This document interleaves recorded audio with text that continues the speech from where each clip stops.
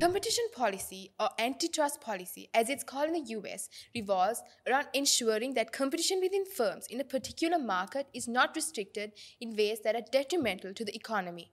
Competition law is typically separated into three different areas: abuse of dominance, anti competitive practices, and mergers and acquisitions. An abuse of dominance, as the name implies, is when a dominant player in a particular market, in other words, a monopoly or oligopoly, acts in a way that restricts competition within the market. Anti-competitive practice is defined as a situation where a firm engages in an activity that has an effect of restricting or preventing competition. This includes price fixing, exclusive dealing, and tight selling. Issues related to competition can be categorized into two pillars. The first pillar deals with competition being stifled due to actions of the government, while the second pillar encompasses the anti-competitive behaviors of firms. A good competition policy will tackle both of these pillars separately. While Sri Lanka does have a fairly sufficient competition law, it presently lacks a comprehensive competition policy. The existing legislation framework is the Consumer Affairs Authority Act of 2003, which repealed the Fair Trade Commissions Act of 1987.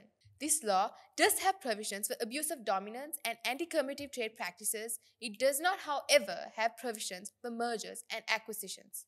The enforcement of this law is another issue. Sri Lanka's Competition Authority, the Consumer Affairs Authority, is ill-equipped to handle matters relating to anti-competitive e-practices.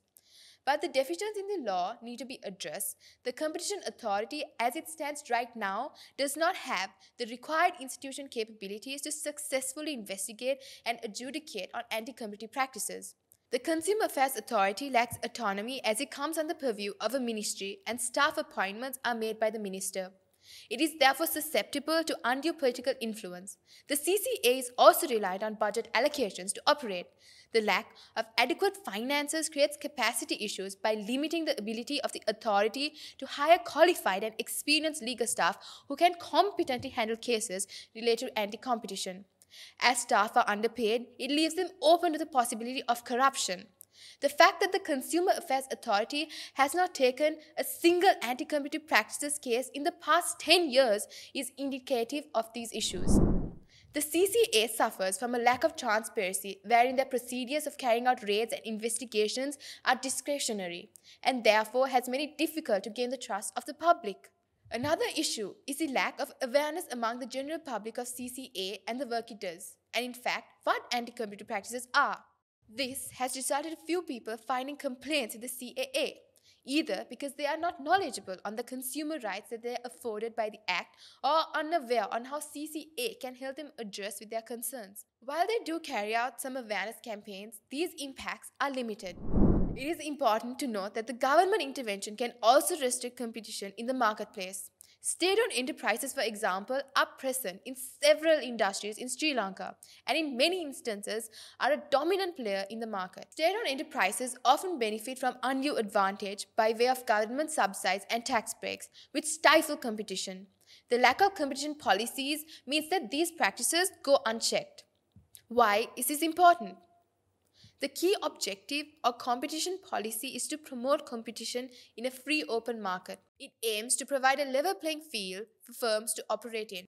Competition leads to an efficient allocation of scarce resources, low prices for consumers, and the maximization of social welfare. In a dynamic market, competition includes technological inventions and improves product quality and variety and leads to gain in productivity. It reduces government intervention that distorts market forces. Currently, the privatization of state-owned enterprises is one of the most discussed topics in the country and is considered as one of the major structural reforms needed to help Sri Lanka overcome its economic crisis. However, due to the deficiencies in the competition law and the body mandated regulating competition, there is a possibility these SOEs could transit from government monopolies to private sector monopolies.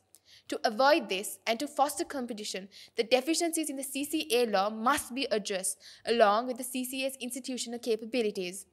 Having a strong competition policy creates a good business environment, encouraging investments and FDIs. In conclusion, the need for a robust competition policy cannot be denied. This policy serves as a vital regulatory framework preventing anti-competitive practices, improving market dynamics, and ultimately resulting in a long economic prosperity. Stay tuned for Advocata's video on the policy recommendations for competition.